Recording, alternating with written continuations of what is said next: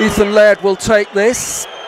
No Aaron Drew to hurl it in, but Laird has got good distance on it. It's gone beyond everyone, comes out to field. Yes!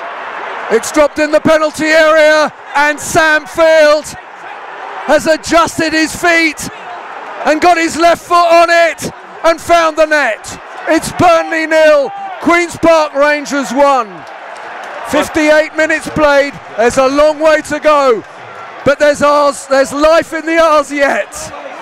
Well, it's a fabulous finish. Long throw, Ethan Laird goes a long, long way. No one deals with it. We talk about the first contact. Sam Field, chest control, left foot volley, creeps inside the far post. Great strike, Sam, and how important could it be?